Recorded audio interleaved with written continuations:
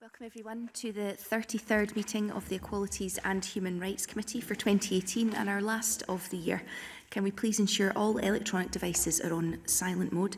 We have apologies from Gail Ross and I welcome Linda Fabiani in her place. Our first item today is a decision on whether to take item 3 in private. Item 3 is a discussion on the evidence we will receive today on the 2019-20 budget from the Minister for Older People and Equalities. Do we all agree to take this item in private? Thank you. Our second item of business is an oral evidence session on the 2019-20 budget with the Minister for Older People and Equalities. We'd like to welcome Christina McKelvey, Minister for Older People and Equalities, Sean Stronach, Equalities Unit, Scottish Government, Liz Hawkins, Senior Principal Research Officer, Scottish Government. You're all very welcome. And can I invite the Minister to make opening remarks of around 5 minutes? Yeah, thank you very much, Convener, and thank you so much for allowing me to appear in front of your committee today, the second time in some weeks. But this morning we're focusing on the 2019-2020 draft budget. Can I, just before I go into the substance of my opening remarks, pay tribute to the committee and the work that they undertook to realise the Human Rights Takeover Day, which I thought was a magnificent event. It demonstrated this place at its best, right across whether it was government or the officials or indeed committee members and all the speakers. But I have to say the highlight for me were all of the young people who had some stuff to say, and I think maybe working together in joint endeavours we might realise some of those young people's dreams and hopes, and I'm really looking forward to undertaking that work in my role. I'm really looking forward to addressing the committee's questions this morning on my own portfolio budget and the progress that we have made in equalities on the Equalities budget statement. As you know, there's a whole range of activity across the government that supports the mainstreaming of equality, and I know the committee's been instrumental in helping realise that. And my ministerial colleagues have also all shown how they are taking equalities and tackling inequalities across health, justice, employment, educational attainment and accessibility. Even at a time when the UK has imposed an austerity has meant a real terms cut to the Scottish Government's budget. The draft budget delivered over £700 million of additional resources investment to health and care services with a substantial uplift for mental health. There are expanded budgets for early learning and childcare and for colleges and higher education, while the attainment fund included £120 million for the pupil equity funding. These are all crucial areas in reducing inequality. I would hope you would agree. This year we are demonstrating our commitment to improving openness and transparency by clearly setting out the total operating costs for the Scottish Government in the 1920 budget within each portfolio, and within the equality budget this year means a headline rise to £24.6 million, which includes the total operating costs element. So this budget will help us deliver on our commitments set out in the Race Equality Action Plan, the Disability Action Plan and the Equally Safe Strategy, amongst others, showing our commitment to respecting, protecting and implementing human rights for everyone in Scotland. Tackling violence against women and girls is a particularly cross-cutting area where we will, whereas as well as significant resources from my own portfolio, my justice colleagues continue to invest significant resources too, including this year funding the expansion of the innovative Caledonian programme to tackle domestic abuse. We will also deliver a full response to the reports from the First Minister's Advisory Council on Women and Girls and the Human Rights Leadership Group. This government also recognises a contribution made by older people, and this budget will support a renewed focus through our older people's framework. It will also deliver the implementation of our social isolation and loneliness strategy, which I just launched the other day. As in previous years, equality analysis and assessment has been undertaken alongside the budget and was published last week in the Equality Budget Statement. This is an important document, I'm sure you'll agree, and one which we are striving to continually improve. As in previous years, we have been supported in the equality budget process by the Equality Budget Advisory Group, and I would like to put on record our thanks to its members for their expertise, insight and challenge that they bring as we continue to look for the best ways to ensure proper consideration of equality in our budgetary processes. In recognition of the need for further improvement around equality and human rights budgeting, you will be aware that in September this year we invited Dr Angela O'Hagan to become the first independent chair of the Equality Budget Group, Advisory Group. Angela has set out a work programme for 2019, and we thank her for her continued enthusiasm and commitment to improving the budget process. And I believe the committee had a conversation with Angela recently too. I and my officials look forward to working with Angela and the rest of EBAG to decide what future analysis and approaches are feasible and useful given the available data, methodologies and resources. Can I thank you again for allowing me to speak at your committee today, and I look forward to answering your questions. Thank you, Minister, and we'll move straight on to questions. Mary Fee. Convener, and good morning, Minister, and good morning to your officials. I wonder if I could perhaps start by asking you, who has overall responsibility for equalities and human rights? Because it's something that concerns me, because equalities and human rights cuts across every single portfolio. Now, committee have had a letter from Shirley-Ann Somerville confirming that she has overall responsibility for equalities. But I wonder if you could perhaps give us a flavour of what that responsibility looks like and where your responsibility sits in relation to the other Cabinet Secretaries and Ministers. Yeah, no, happy to do that. You'll know that the portfolio's changed at the reshuffle time. So Shirley-Ann Somerville is the Cabinet Secretary for Social Security and Older People. Within that sits equalities and human rights. So she's a boss when it comes to that.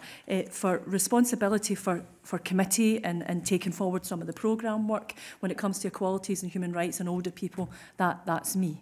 But we obviously work in a partnership a process in order to do that. So Shirley-Ann Somerville as the Cabinet Secretary will answer to the Social Security Committee because that's a substantive part of her role. When it comes to the work of equalities, human rights and older people, then I would be answering to this committee unless you have specific asks on the Cabinet Secretary. But it's a pretty flexible arrangement, but we have very, very clear lines of responsibility. Equalities, human rights and older people is me with the oversight from the Cabinet Secretary. Okay, and I mean obviously there's a crossover with equalities and human rights to local government, and that sits within Aileen Campbell's responsibility. And I suppose my concern comes from a starting point of if there's a bit here and a bit there and a bit somewhere else, at some point there may be a position where no one takes responsibility, and we can't allow any of this to kind of slip off the agenda. So how do we make sure we always keep a real focus on it? Well, no, I agree with you and understand where the concern is coming from. And the post that I am now in has got a responsibility to do all of that cross-cutting work. So when it comes to equalities and human rights, I'm it. Mm-hmm. So I'm the person responsible.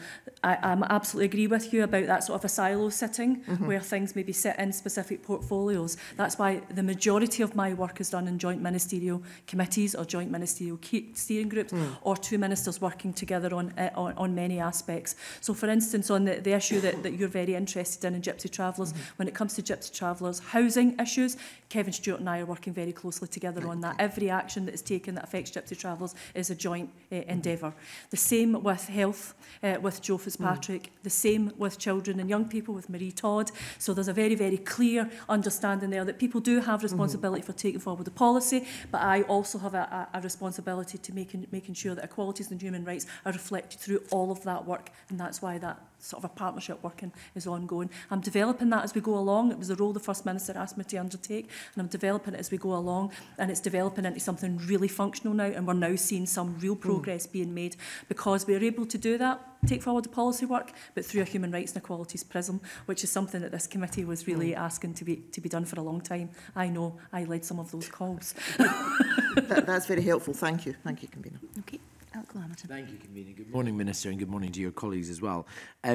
Further up to Mary Fee's line of questioning, it is gratifying to hear that you recognise that you are the human rights leader in the Scottish Government, because without it being, if it becomes everybody's responsibility, it often becomes nobody's responsibility. So it's good to hear there's leadership there, and I think everybody on this committee recognises your credentials in that regard.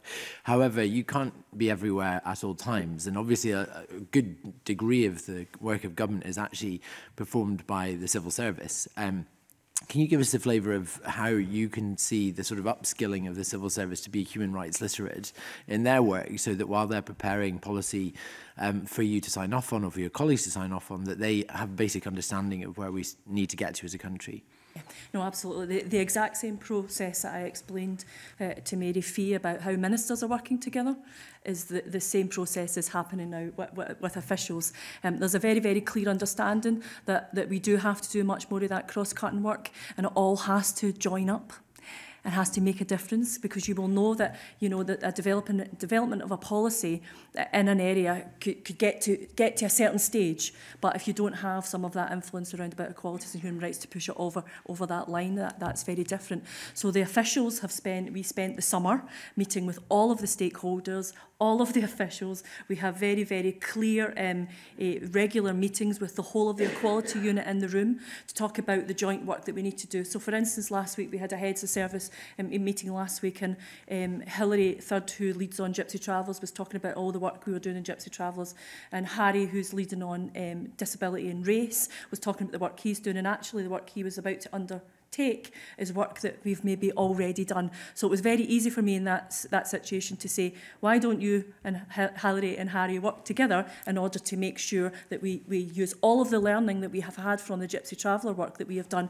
to inform the work that Harry's now doing around about race and disability and some of the issues there, because it's the same issues, it's discrimination, it's barriers, it's policy that we can modify and change in order to make things better. And rather than starting at the beginning for Harry, he was able to come in at a stage where we'd already learned some of the lessons and take some of that work forward. So that's a very clear understanding of where we are. But you're absolutely right. So across the top end of government where we're analysing data, a lot of that's now cross-cutting as well. And the key word that I've been taking forward in all of the work we do is intersectionality. We are not just one protected characteristic, we are a myriad of protected characteristics, and those characteristics all have responsibility in just about every single portfolio in government. So it's about joining all of that up. Excellent. And can I just ask, can you foresee in the future that human rights training may form part of the induction, certainly of senior civil servants who are in charge of leading policy development?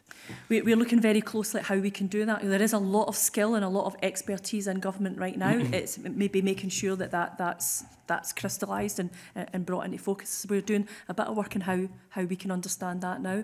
We're obviously working very closely with some of our key partners, the Equality Human Rights Commission, the Scottish Human Rights Commission, and of course on this particular topic on human rights budgeting and some of the work that we funded the Scottish Human Rights Commission to do that. They're coming back and doing some additional work on that in the new year, again to inform the work that we do, to inform the officials, and to ensure, you know, that actually what we are doing here makes a difference there.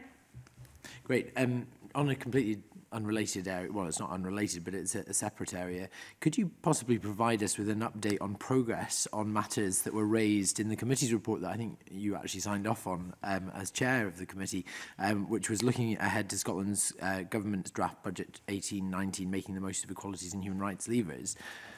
Can you tell us where we are on that? Well, there's a few updates because on all of the sections of the questions that were asked. So obviously the Equality Budget Advisory Group was a specific ask about how we can ensure that we, you know, make that function more effectively to ensure that we are better informed in all of that. And that was the reason why I felt an independent chair would be the way to go with that, because an independent chair can bring, you know, a very, very different perspective into government on their thoughts and their feelings on many of the aspects of how we do budgeting, how we respond to the budget, and how we ensure that we mainstream equalities and human rights across that budget. And that's why Angela Hagan was a perfect example of that. So that was one of the questions, and that was the update on that. The chair of EBAG, I know, has written to all of the subject committees in October, reminding them of their responsibility to ensure that mainstreaming and also with regard to the public sector equality duty and how we work on that. We would welcome the continued support of this committee to work with Angela Hagan to ensure that we can make that progress that we want to see. Equalities and human rights mainstreamed across the whole of government. So that's two aspects of the asks that were in the progress report. The other aspect of EBAG is they've now submitted a work plan, and I think maybe you've already had sight of that, yeah? And that's due to be more informed by the work of the Human Rights Advisory Group. and how we take some of those recommendations forward. So we're looking to get together in the spring in order to do that. And I know one of the asks of the committee was to have a tripartite meeting. I'm very, very happy to be part of the tripartite meeting with the Scottish Human Rights Commission and the committee. But all of the recommendations in the advisory group, some of the recommendations from EBAG will all be taken forward in that process at that point. I mean, there's a few other updates on some of the other work that you commissioned or we asked for at the time. I think maybe I've covered just about all of that, and as far as EBAG and the Human Rights Advisory Group goes. The other updates were around about some specific areas in some of the areas where we were focused on about gender and child poverty. And you'll know that we're working very closely with stakeholders in order to develop a gender index in government so that we can match everything to make sure that it makes that difference, that we can see where the intersectional data takes us and where the gaps are, where we can focus our attention, but also where we're doing some really, really good work which we can highlight and share. And that was an example of the Hillary and Harry situation, where we've done great work with Gypsy Travellers. Therefore, you know, we can use that to inform the other work we're doing in government. Working really closely with stakeholders. I've had lots of meetings, introductory meetings over the summer, and then follow-up meetings over the last wee period about how we take forward some of that work. And all of it's been informed by your stakeholders. Real proper partnership working here. Thank you. No further questions. Okay. Annie. Good morning, and thank you for coming in today. I just would like to ask a couple of questions. One on the committee's letter to the Scottish Government, which outlined the 4 key areas that we would like it to address. So really the question is, can the Minister update the committee on any work that's being undertaken in terms of developing such equalities data, and whether the Government intends to publish additional equalities data in advance of summer recess 2019? Yeah, let me just think, because there's quite a lot of information in that. The Gender Index is one of the key pieces of work about how we identify the information that we need. There's obviously some work in how we develop and use equality impact assessments in order to have data. There's new points in the National Performance Framework. There's new, and we can put specific questions into the Scottish Household Survey, which we're intended to do and have done as well. So there's a whole host of areas where we can gather all of that data. That's then how we use that's important. And that's where the Gender Index will really come into play in ensuring that we can end some of the inequalities in gender and how we do that. But some of the intersectionality of that, whether you're a woman in poverty, you've got a disability, you're from a minority ethnic background, we're really trying to drill into some of that rich data, because it's some of those areas where we need to make some of the progress. And just a very small supplementary on that. Back in the draft budget, and our comments on that last year as a committee, one of the statements was that we asked the Scottish Government to maintain a focus on addressing known systemic equality issues across government portfolios while collecting robust evidence. And I've been contacted by CREA just to sort of ask the question about what is the Scottish Government doing about gathering race equality data to identify existing disparities and track the progress to address them? I might need to come back to you on the actual detail of that, because we've been talking to CREA about some of this work that we're undertaking right now. And obviously the Race Equality Action Plan has had its first anniversary. We had a really excellent conference in conjunction with CREA just last week on some of the learning from that and some of the information that we still need to take forward. So we're working very closely with CREA, with BMIS and with other organisations in order to get there. But let me get you the actual detail on some of that and come back to you. It will be clearer than me trying to pull it out the back of my head for the purposes of the committee today. But I'll be able to get you a very clear update on where we are with that. But to reassure you that that work on the Race Equality Action Plan, the data that we need from it and how we use that data is incredibly important in the work that we're doing. And all of that's been informed by super organisations like CREA. Brilliant, thank you very much. Okay. Fulton McGregor. Good morning, Minister and your colleagues. Actually, in your opening statement and some of the answers you've given to colleagues already, you've more or less covered some of the areas I was going to ask about, particularly around the FM's advisory group and taking on board the recommendations. But I'm wondering if you can just expand a wee bit on the what the government is doing to develop the equality data sets and indicators. I'd follow on from Annie Will's question just there.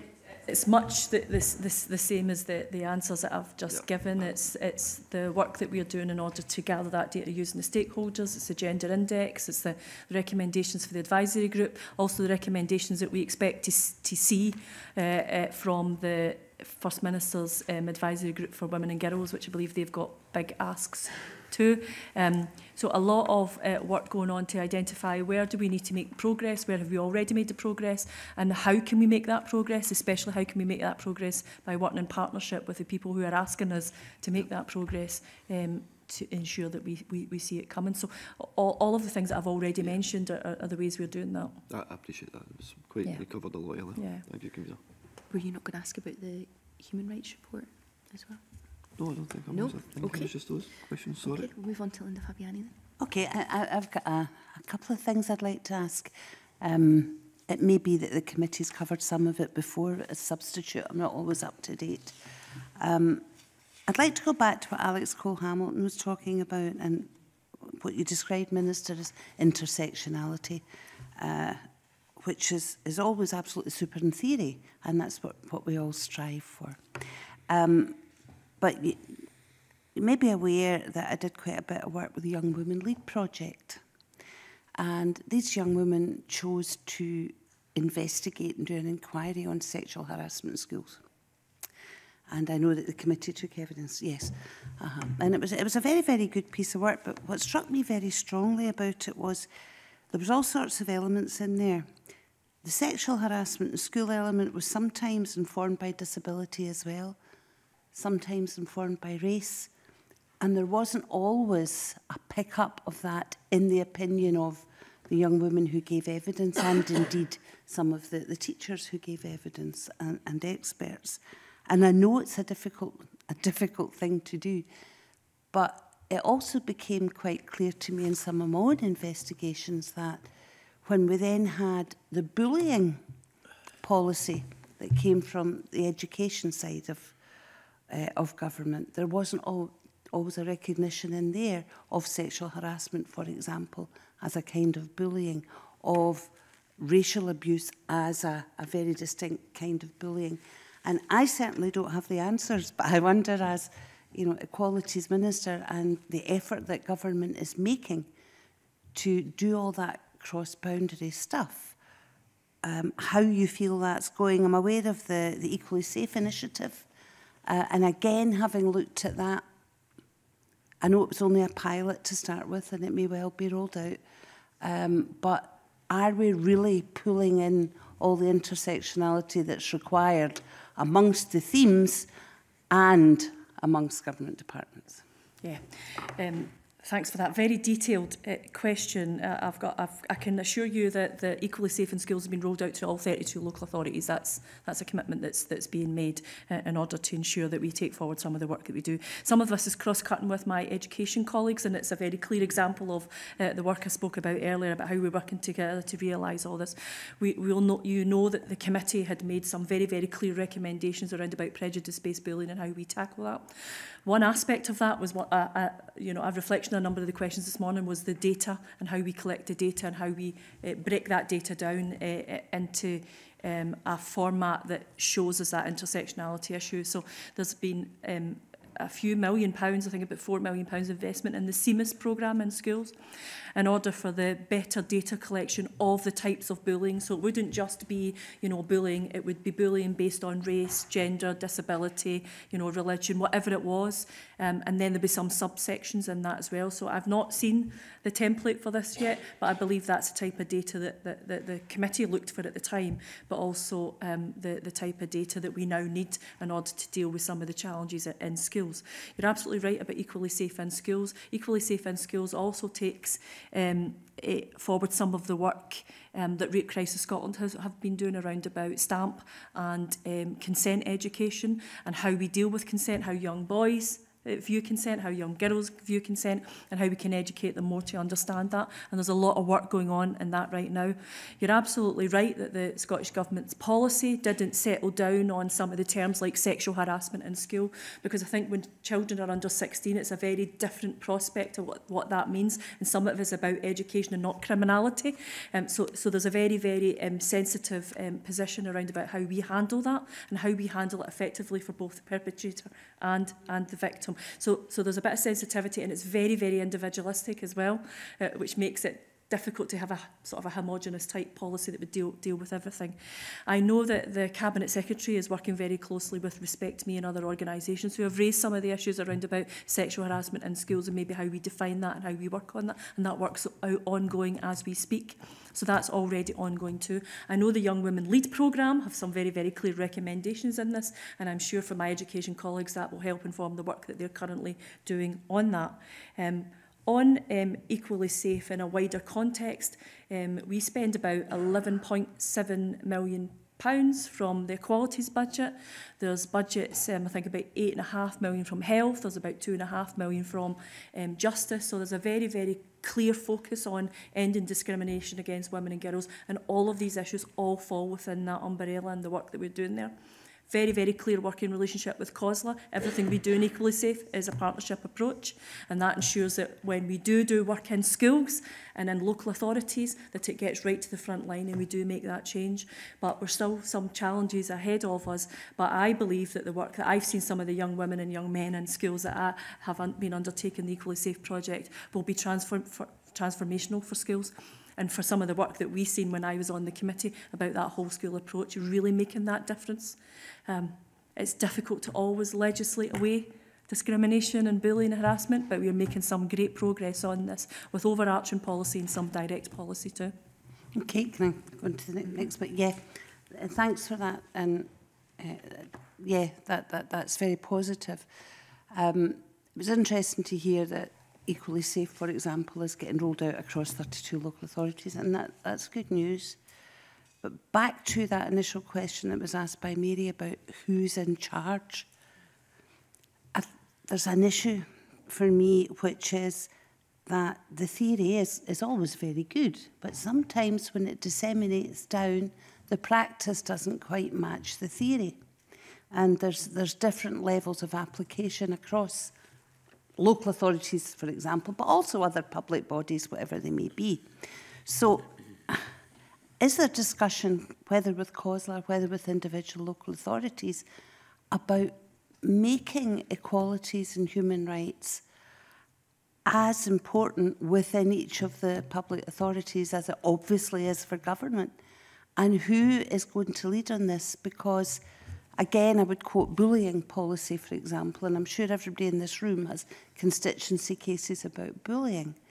I'm also pretty sure that if we compared experiences of how it's dealt with by the various local authorities, each case would be different.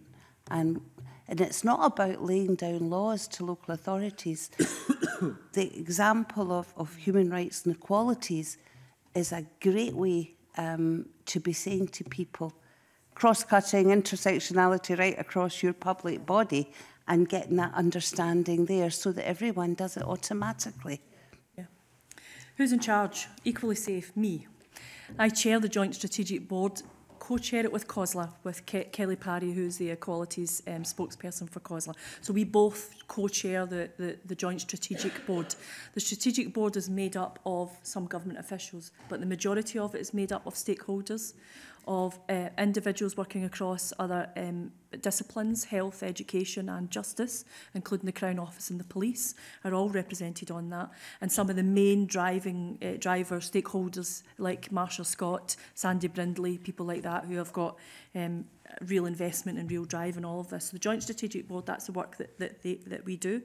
We're working very, very closely with COSLA as our partner in this, because we realise that we can make all the policy we like here, that's a local delivery that matters. And the magic of this is both having continuity of the application of that policy, but also flexibility enough for local authorities to have it flexible enough to address their individual needs. Now, nobody's saying that we have solved this at local authority level by any stretch of the imagination, but there is a huge amount of work going on in order to make sure that equally safe means what it says in the tin, especially for our school kids, and the work that's been undertaken to realise that is a huge investment in government. About half of the equality budget goes 50% of the quality budget goes to Equally Safe and the Equally Safe programmes that we're currently running. And that budget was set for 3 years. So there was continuity within the budget as well. There was safety and security within the budget, and that budget set until 2020. So although we are having some negotiations on the overall budget here, as far as these programmes goes, that budget is safe, it's set, and it's working. Thank you. So we just get on to you if we've got an issue. You know where to find me.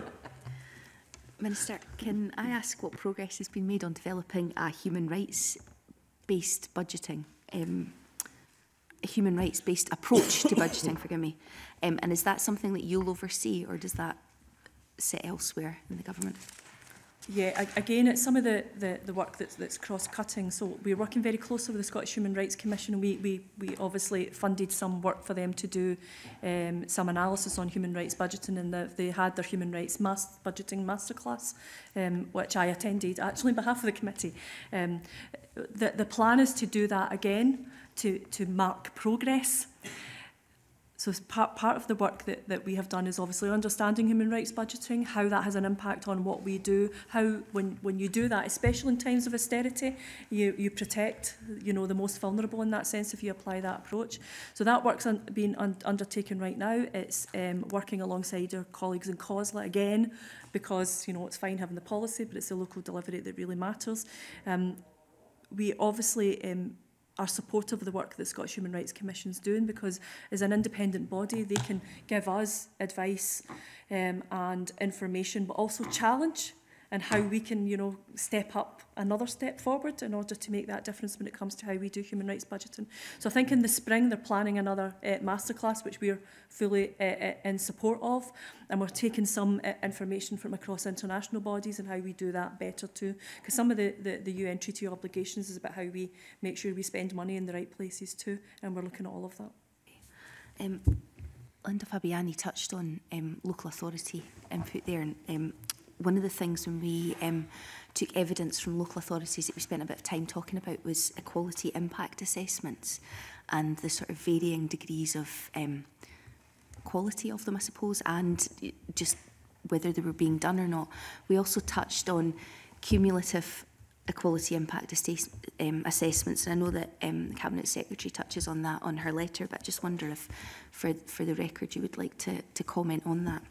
Yeah, if anybody that knows me, you know that I've always had a bit of a hobby horse when it comes to equality impact assessments, and I think the officials were quite sick hearing from me over the summer when I was appointed to say, what are we doing about equality impact assessments? So what are we doing about equality impact assessments? Part of the gender index and all of the work we're doing about data collection and the intersectionality work we're doing in the data analyst side of government, equality impact assessments is forming a huge part of that.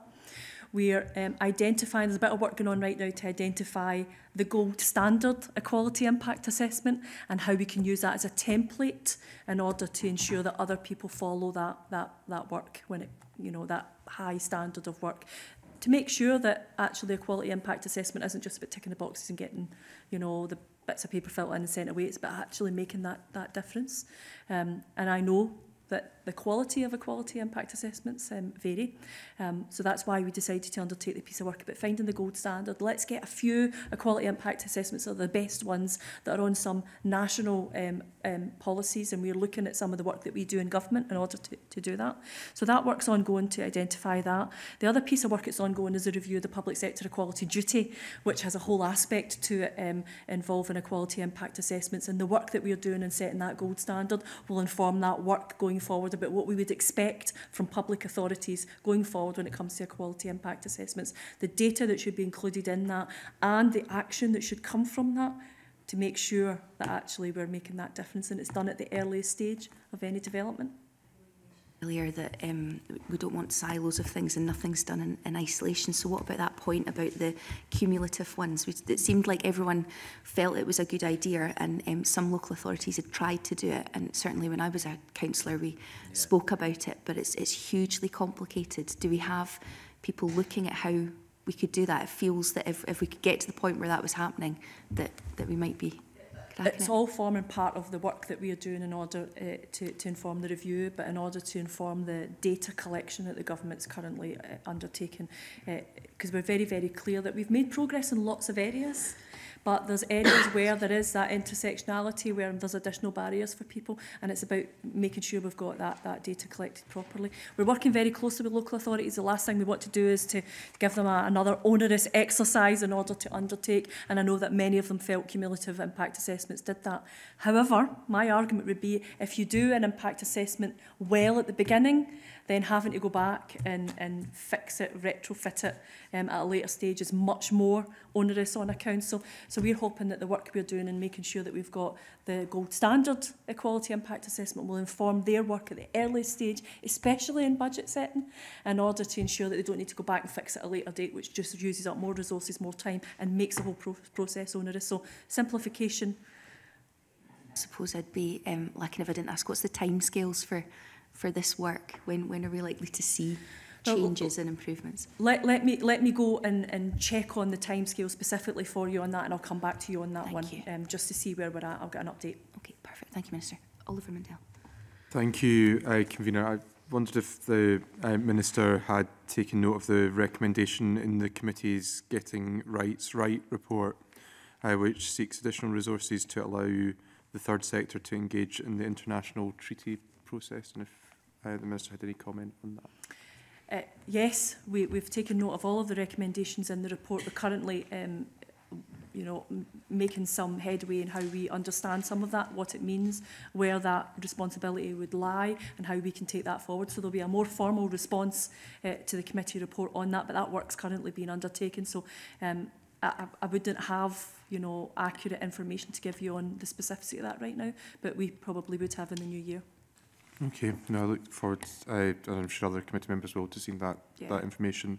There'll be a full response, comes back to every recommendation in the report. Excellent. I'll be annoying then and ask you about another one, but it was just about increased funding for advocacy support, which is something, as you'll know, that the committee has highlighted in several areas of its work, and I know that you're going to come back with a substantive response in the new year, but is there a sort of agreement in principle that that's an area that does need additional resourcing?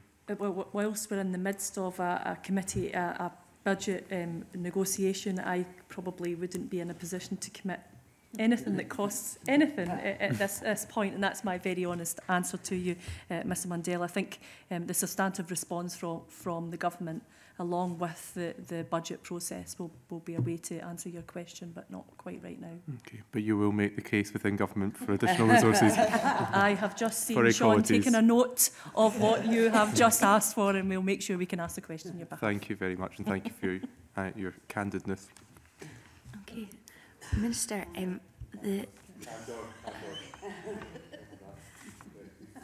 the new national performance framework included the human rights national outcome: we respect, protect and fulfil human rights and live free from discrimination. Can I ask how government's measuring that outcome? So you'll know that in addition to the headline human rights outcome, there's 7 other national outcomes in the NPF that map directly to all of the international human rights framework treaties. It's also linked specifically to sustainable development goals, so that links straight to the work that I know that you want to ensure that we are doing with international bodies and treaties. All of the 8 outcomes are supported by 31 national indicators, which just shows you how it's all built. And these new outcomes and indicators were developed in very, very close consultation with our colleagues in the Scottish Human Rights Commission and wider civil society and stakeholders who had plenty to say on this, and it's informed all of our work. The combined outcomes and indicators provide very sophisticated means of tracking that progress, which is the substance of your question, and Scotland's overall performance on a human rights basis as well. For example, the National Performance Framework directly addresses a number of rights. Right to life is a clear one. Health, adequate standard of living, including food and housing, and we're doing some work on food and housing right now.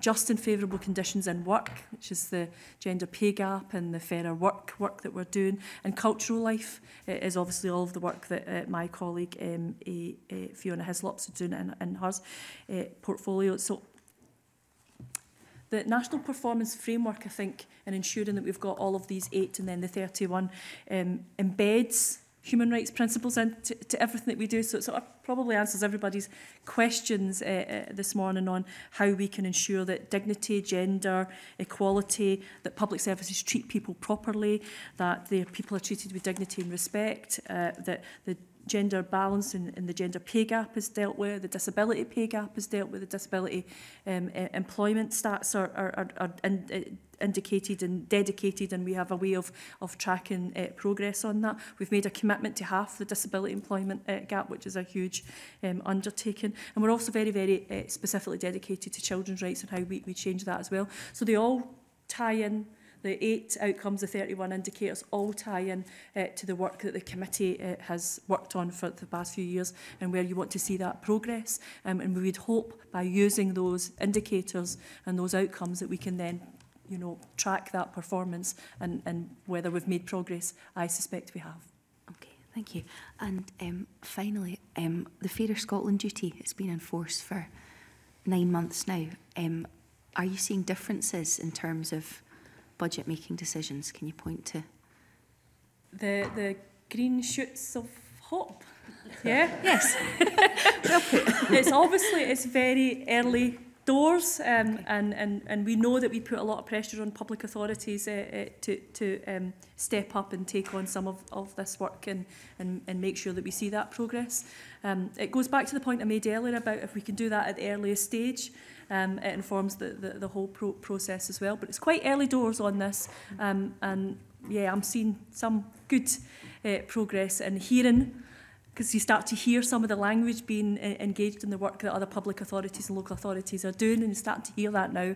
And I'm very, very sensitive and alert to hearing some of the key words and thinking, oh, they've listened. So we're seeing some of that now, but we can certainly get a further update. Maybe once it's a year in, would maybe be a better time to maybe look at that progress and give you some of the data on that. That would be helpful. Thank you very much, Minister. Well, thank you for your evidence this morning. Our next meeting is on Thursday, the 10th of January, and will be our first meeting of 2019. We will take evidence on the Age of Criminal Responsibility Bill at Stage 2 from the Scottish Children's Reporter Administration. So I'll move into private session now and we can clear the gallery.